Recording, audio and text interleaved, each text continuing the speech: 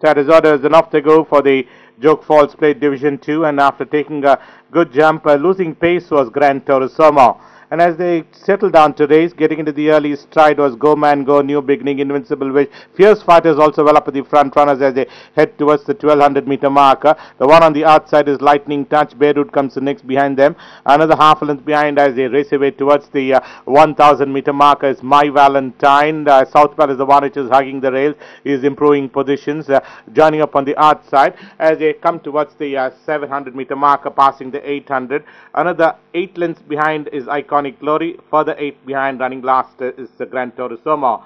Back to the leader, they're going past the 700. New Beginning close to about 4 lengths in front as they come towards the home straight from Go Man Go. Fierce Fighter is making a headway on the outside. Behind them is Invincible Wish. Then we have another length behind us, My Valentine. It just give a tap or so. Lightning Touch has been produced on the outside. Little Brown Jog weaving through in between runners as they enter the final 300 meter marker.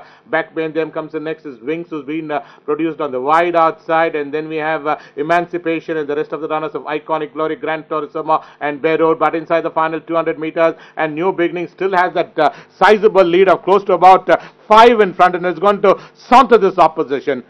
It's New Beginning, the clear winner of the opening event from Little Brown Jug, My Valentine. Then we have Fierce Fighter. They have been followed by the other runners of Emancipation, Invincible Wish. Then comes Wings, Lightning Touch. Behind them was Go Man Go, Gran Turismo, Iconic Glory, and ending up last was Beirut.